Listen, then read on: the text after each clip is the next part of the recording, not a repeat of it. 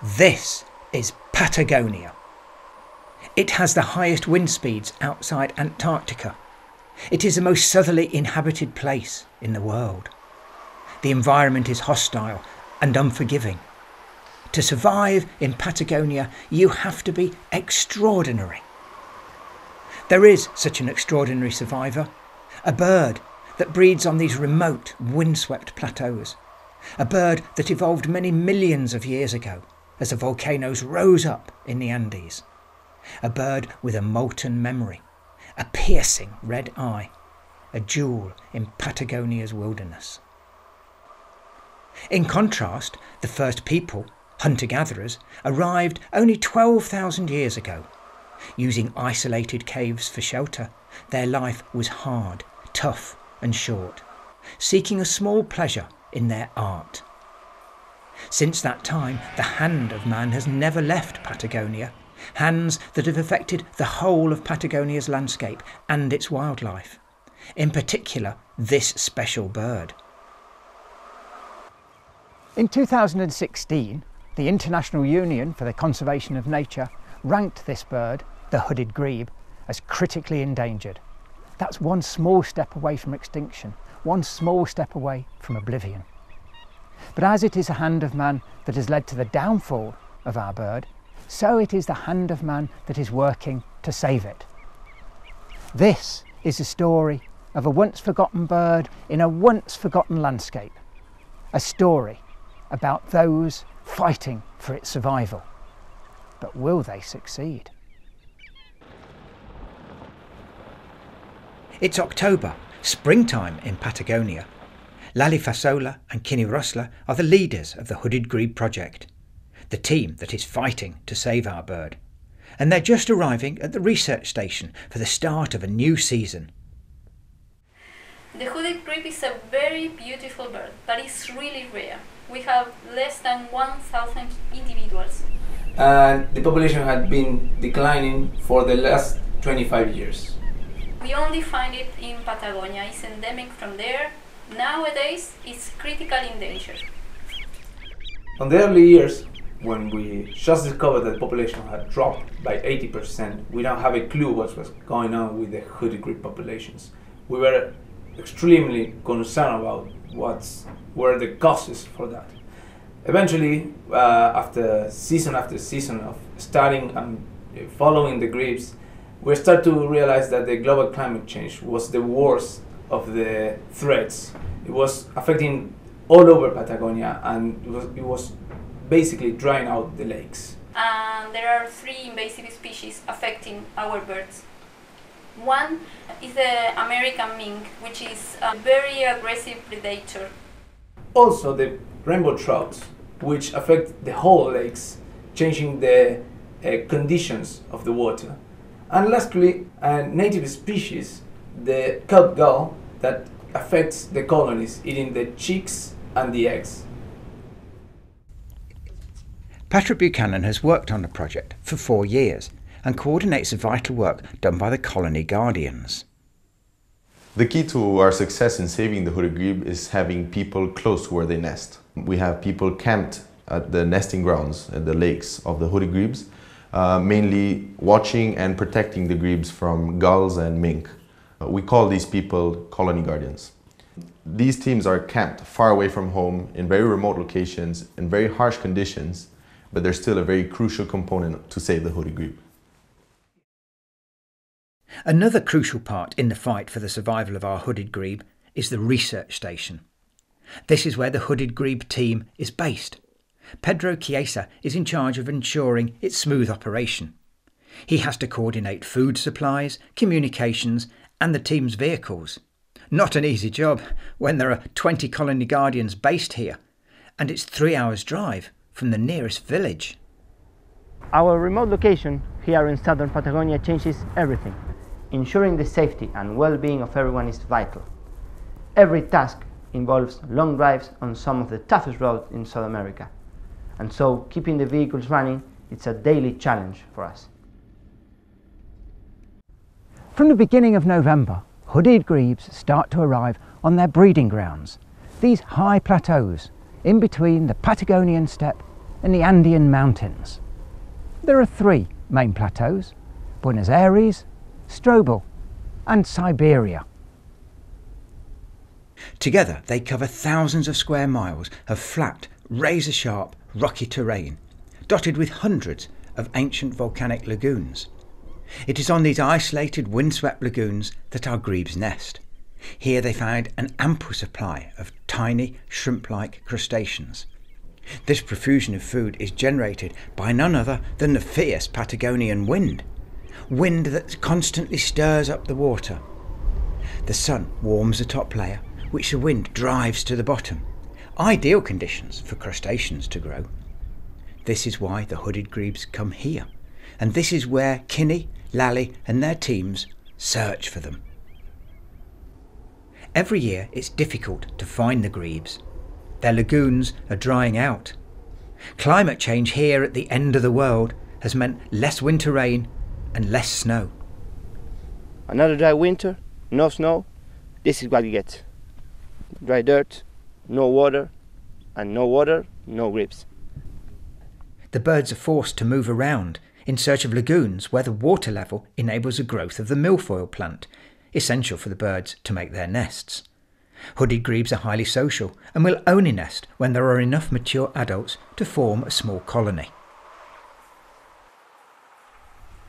The image is pretty sad because we are not used to see this lake with such low level of water. Actually, the amount of flamingos that you could see is not normal. It's not normal for us. Probably the grebes have seen this lake like this before. And there are no grebes. The other astonishing thing is the flamingos are actually walking in the middle of the lake. And so that is telling us that the water is really, really low. I'm sure that the grebes have seen this lake like this before. It's like we haven't seen it like this, so they would find somewhere else to spend the summer. We will need to look for them. It's a bit horrifying. Time is short. The breeding season in Patagonia only lasts a few months.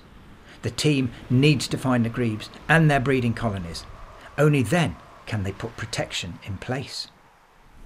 We just arrived to Rodriguez 16. It's a big lake that used to have a lot of grebes here. I also used to have colonies, but we didn't find any grebe at all. So we are now looking for grebes in different lakes. It's a lake that we saw last year. There was some grebes, so we just wanted to take a look, see if there were any around. But we still have quite a few lakes to take a look at today to see what we find there. I think we're going to find those grebes that are missing. They should be somewhere around here. We just visited a lake behind the La Española lake. We found 18 grebes. That's wonderful news, but no signs of a colony. But we will keep an eye on these grebes. It's early December. Lally and Kinney have now located 5 lagoons where they want to set up colony guardian camps. One is on the Buenos Aires plateau, where Elliot and Juan are eager to start work. Every morning starts with a bird census. Baird sandpiper, 12. Wow, Magellanic plover, 2. I've been waiting to see one for a long time. That's awesome. Chilean flamingo, 14. Hooded grebe, 24. Whoa, Juan, they're starting to display, doing their courtship dance. Wow.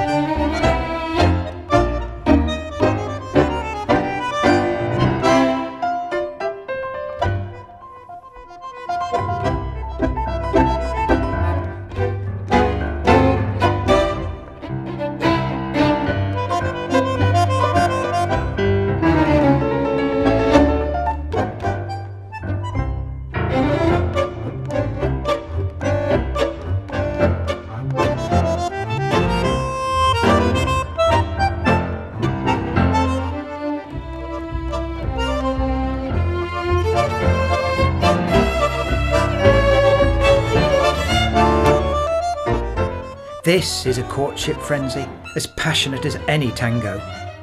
A tango in the wind. Dances that have captured the hearts of local communities. A few years ago, no one had heard about the Hooded Grebe, but now everyone in the town knows about it. They're receiving a fantastic picture of the grebe in the school. I run a wildlife group for children, and they really enjoy bird watching. We go to an urban nature reserve that the town has just created. When people understand the plight of an animal, it leads to the love that it's needed to save it. People used to think about Patagonia as a desolate place, but we have an Argentinian poet, Atahualpa Yupanqui, who said, "For the ones who looks without seeing, land is just land." And now the Hooded Grebe is bringing this land to life. We believe that our relationship with the estancia owners and the people working in the estancias is one of the most valuable assets that the project has. This is mainly because the Hooded Grebes choose where they nest every year, and in most cases this happens outside the boundaries of the national park. Because of this and the relationship we have with the owners and the people working in these places, we have developed the possibility for us to enter and exit freely to these private properties and also to camp there throughout the whole breeding season. Y bueno, estamos contentos y con muchas ganas de seguir, somos muy cuidadosos con el medio ambiente, con el conservacionismo, hace 45 años que estamos acá, así que siempre fuimos, la gente de campo siempre fuimos conservacionistas y cazadores, las dos cosas a la vez. Pero bueno, tratamos de mantener el equilibrio y tomar de la naturaleza nada más que lo que hace falta. Ese es el mensaje. Fortunately, these good relations with local people enable access to private land up onto the high plateaus, so that one of the worst threats to the Hooded Grebe, the introduced North American mink, can be dealt with. This deadly mammal travels along the rivers and streams, killing the native wildlife. They can destroy a whole colony of grebes overnight. Colony guardians camp out through the season, and at night they patrol the rivers and streams, monitoring and controlling the movements of this predatory animal. Another threat to the survival of our Hooded Grebe is the rainbow trout. These fish were introduced from North America to many lagoons during the 1980s, where, without their predators, they grow to giant proportions, competing directly with our grebes for food. They also change the nature of the water, killing off the native milfoil plant, essential for our grebes. Colony guardian Andres is working on an exciting new project to remove the rainbow trout from a lake high up on the Strobel Plateau. The Islote Lake in Strobel Plateau is a very important lake for the conservation of the Hooded Grebe. In the 1990s, there were 1,000 of Hooded Grebes, more grebes than we have in the present in the entire world. We are removing the trouts for this lake to get the conditions that were in the 1990s. If the climate change progresses and we remove the trout from the Islote Lake, while most of the small lagoons are drying up, maybe in 15 years or 20 years, the Islote Lake will be one of the few places for a Hooded Grebe to survive. It's not just on the breeding ground that our Hooded Grebe faces challenges. This is the Santa Cruz River. And this river is the last wild and truly untamed river in the whole of Patagonia. And this river plays an important role in the life of our bird. The Hooded Grebe winters on the Atlantic coast, in particular on the estuary of the Santa Cruz, where this wild river brings down nutrient-rich sediments from glaciers high up in the Andes, food for a vast array of marine life. In spring, our Hooded Grebe uses the river valley as a roadmap to migrate back up to the high plateaus to breed. But Patagonia's last untamed river and the wildlife it supports are threatened. 2 huge megadams are planned. This threat to the river is an added threat to our bird. Hundreds of kilometres of river valley will be drowned. The flow of the river will be severely disrupted, even completely halted for a few years. Will the nutrient-rich sediments still reach the estuary? Will there be enough food for our bird in the winter? Will our hooded grebe be able to find its way back to its summer home? Nobody knows.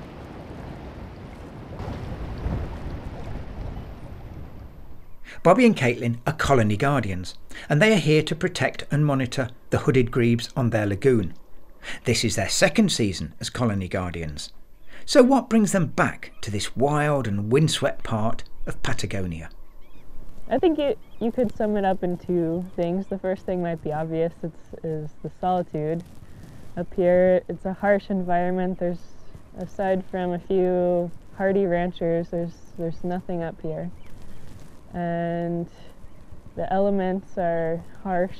You're getting battered by winds 24 hours a day, and you're sharing that experience with the birds, with the creatures you're here to study and to support and protect. And there's something about that, sharing that experience with them, that is unique and really sort of digs into your heart. The second thing, which might not be as obvious, is the people. The people of this project are amazing. To be on this harsh plateau, freezing our asses off, you know, and yeah, it's amazing to be a part of a project that's basically running on passion and ingenuity. When you work here, you really have to get involved with the wind, because the wind is so strong and it is on for so many hours on the day that if you try to fight it, he will win and it will destroy you and it will get impossible for you to work. So you have to get even friends with the wind, and you have to embrace him, because if you don't, it's impossible to work. It's now early January, midsummer in Patagonia. Grebes have been seen on a remote lagoon on the Strobel Plateau. Bobby and Caitlin are sent to investigate. And as they come over the crater rim, they are delighted. The grebes are forming a colony and starting to nest. Wow, this is crazy. This is chaos out there in the nest colony. Wow. Some of the adults are putting milfoil onto the nest platforms. You see they're kind of climbing up on the nest and testing it, but there's still a lot of water in the bottom. Yeah, they got a lot of building left to do. Yeah. It's all kinds of squabbling. It's just a constant cacophony from the birds, just moving around, squawking at each other. It would help if they didn't put their nests right next to each other, don't you think? Yeah, they're so close. Oh look, and there's an egg on nest 1. Wow, sweet. That's so fast. Yeah. Saving the hooded grebe cannot be left to the birds themselves. With a population of less than 800 individual birds, they need all the scientific, technical and dedicated help possible. So, in addition to the concept of colony guardians, a breeding programme has been set up. This is situated on the isolated Strobel Plateau, adjacent to a fishing lodge belonging to the estancia Laguna Verde. Managing this important part of the Hooded Grebe project is vet Gabby Gabarine. On January the 15th, the first 8 eggs were collected. There was no time to lose, as the journey to the breeding centre would take 8 hours. Distances over the plateau are huge. The roads are bumpy and the eggs are so precious. And Maria, how do you like your eggs? Not scrambled.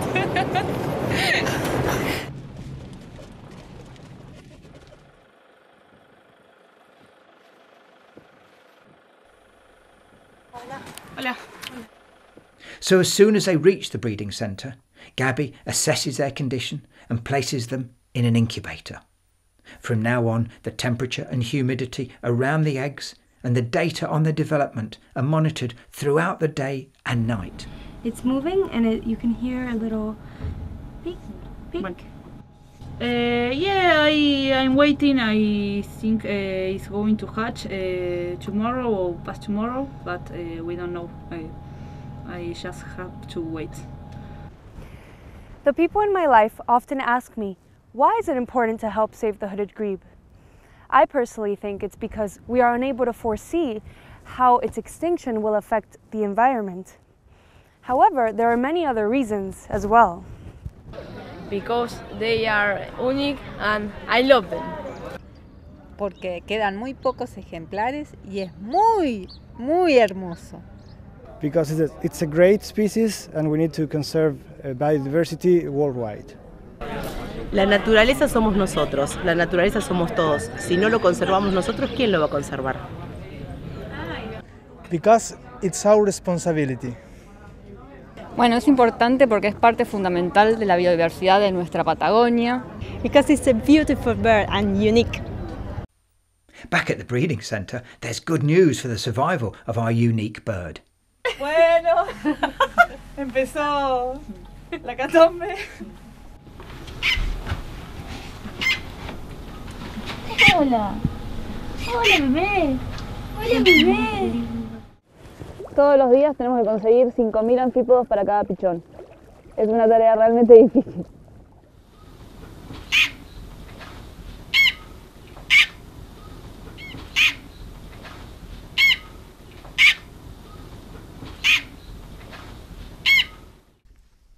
Some more good news for our bird is the creation of the Patagonia National Park. Guido Vittoni played a vital role in its development. Patagonia National Park is a huge project stretching from Cueva de las Manos, known for its rock art and a UNESCO World Heritage Site, to the west, to the Baker River in Chile. It was kick-started by the intention to do something to safeguard the hooded grebe breeding areas on the plateau of the Lake Buenos Aires, as we call it, the big volcanic plateau just south of this biggest lake in Patagonia. This is one of the few plateaus that was preserved from the introduction of trout, so it was vital that this plateau had at least some lagoons, breeding lagoons, under protection. This new Patagonia National Park in Argentina protects a wide variety of habitats. The isolation and exposed elevation of the plateaus make it a special place. Home not just to the hooded grebe, but to a community of unique plants and animals, each dependent on one another. But it is the stately long-necked guanaco that reigns supreme on these windy tops. Fences can be fatal for them, so an important task for the national park wardens is their removal, allowing free movement of wildlife across the entire landscape.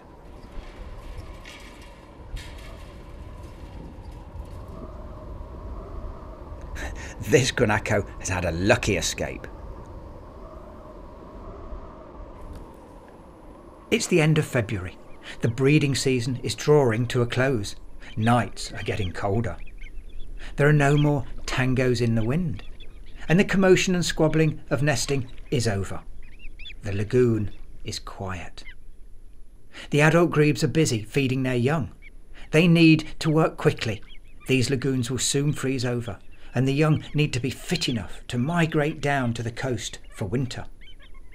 Now at a colony on the Buenos Aires plateau, Bobby and Caitlin are keeping a close eye on the chicks. This is a critical time. These young chicks make a tasty meal for gulls, peregrine falcons and mink. Oh, this looks like it's going to be a great colony. Just quick scan, I'm getting about 50 adults. Looks like most of them are paired up and quite a few chicks out there being fed. Looks like it's been pretty successful so far. Okay, here's a foraging adult. It just popped up out of the milfoil. Here it goes. Now it's going to feed the chick. Nice. Oh, whoa, whoa, there's two chicks on the back. Wow. If you look really closely through the scope, you can see this little morsel. It's a tiny shrimp that the adult is feeding the chick, which had just spent 45 seconds swimming around in a forest of milfoil to find. And it does this over and over and over all day long. the parents switching off and on. That's the dedication of these parents that will hopefully ensure the survival of the chicks and the species. It's incredible. So will the hooded grebe survive? Are the hands working on its behalf succeeding? It seems that the passion and ingenuity of this determined and dedicated team is paying off. The hooded grebe decline has been halted, though its long-term future still lies in the balance. Following the wind, this beautiful bird makes its home on remote lagoons in the shadow of the Andes.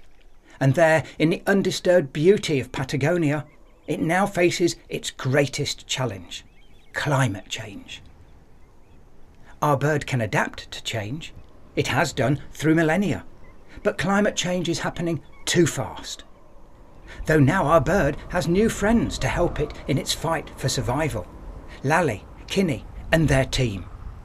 And of course, the wind. You can make the wind your friend in Patagonia. Hooded grebes have. They dance to its tune.